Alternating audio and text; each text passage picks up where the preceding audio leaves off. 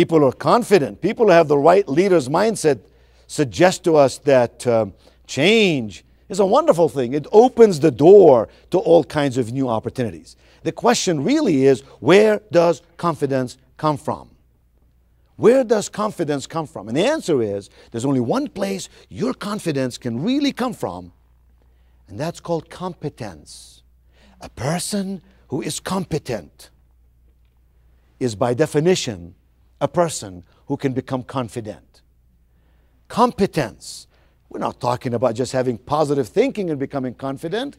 We're talking about being really good at what you do. So the question is, where does competence come from? Where does competence come from? It comes from three places. It comes from knowledge, acquiring the kind of knowledge like we're doing here today, acquiring the kind of knowledge that makes us informed so we can make informed decisions. It comes from skill. Skill is the application of knowledge, knowing what we know, using it over and over again until we become really good at doing it.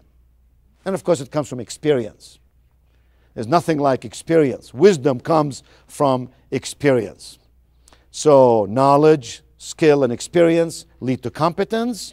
Competence leads to confidence. Confidence leads to commitment, and commitment then leads to extraordinary behavior.